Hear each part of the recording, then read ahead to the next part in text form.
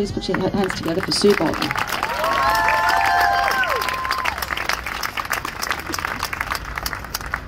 So which countries are allowed to get away with going around the world and assassinating people at will? The two main ones I can think of are Israel and the United States. Sovereignty means nothing. Just imagine if the Palestinians bombed in Israel, or any other country for that matter, went and bombed or carried out assassinations in Israel or the United States. There would be hell to pay. And Israel hasn't just ignored the sovereignty of countries in the Middle East. I mean, they're the main targets of Israel, but also they've carried out assassinations in other countries. Italy is one I remember. I don't remember all the examples, but Mossad has carried out ruthless assassinations in a number of countries. And this is predating the 7th of October.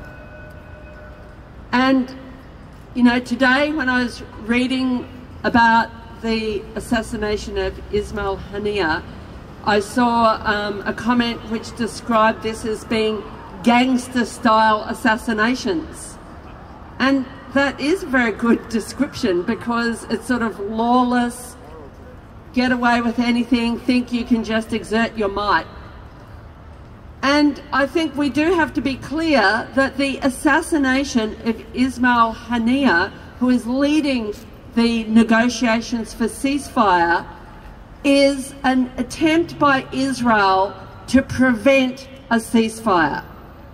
That's what they're trying to do. They're trying to prevent a ceasefire from happening. Israel wants a never-ending war. Almost 10 months since the 7th of October. That's what it seems to me. Or 10 months of constant bombing and starvation of a population which is essentially a prisoner population, because there's a bloody big wall around Gaza, and, you know, there are ships to prevent Gazan fishing people from going any more than a couple of kilometres from the shore.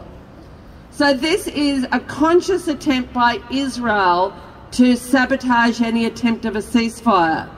They were coming under pressure for a ceasefire, and I think Hamas was right to hang out to try and get a permanent ceasefire, because that's what's needed.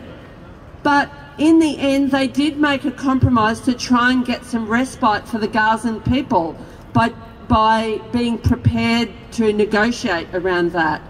And so Israel was under pressure, because Hamas was preparing to negotiate to try and get some kind of peace for the Gazan people.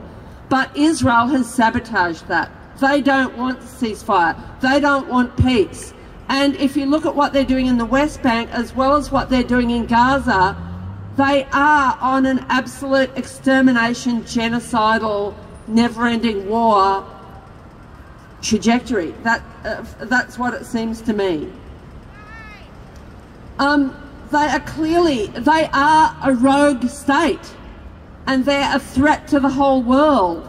And what I can see, it reminds me of all the discussion around countries appeasing the Nazis when they're on their rise to power. And that seems to be, you'd have to say, that's what's happening. Most of these Western imperialist nations are appeasing Israel. You know, I would put it pretty much equivalent to the rise of Nazism, because you look at what they're doing in Gaza, you can't see it any other way. This is a policy of appeasement, and what Israel is doing is a threat to the whole world, in the sense that the United States' never-ending war also was a threat to the entire planet. We, working class people, we don't benefit from war.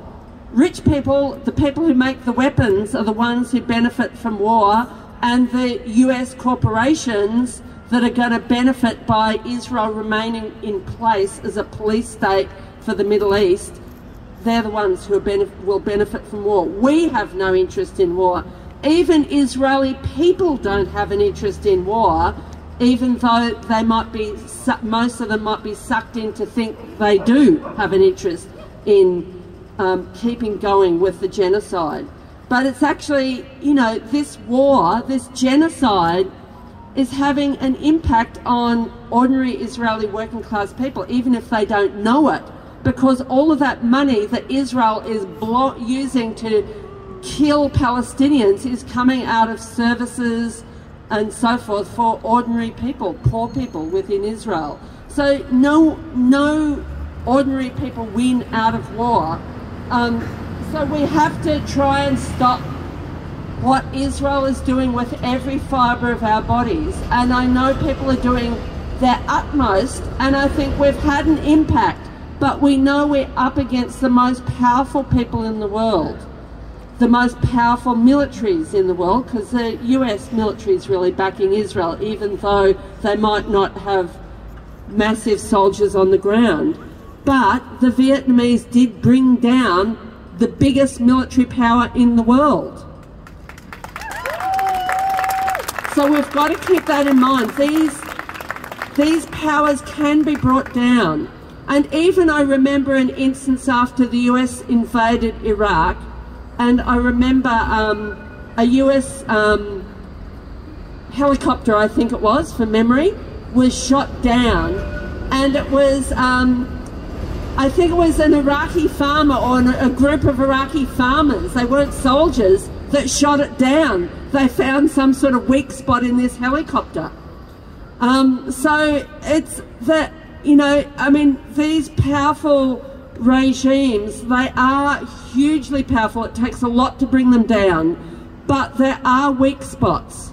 And we do know that our movement does have the majority of support in Australia and around the world. So we have to keep on going.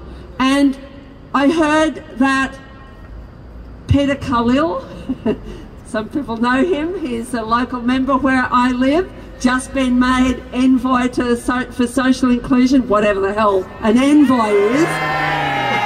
He just made a statement today, first statement as an envoy, whatever the hell that is, saying that they're doing everything possible to get a ceasefire.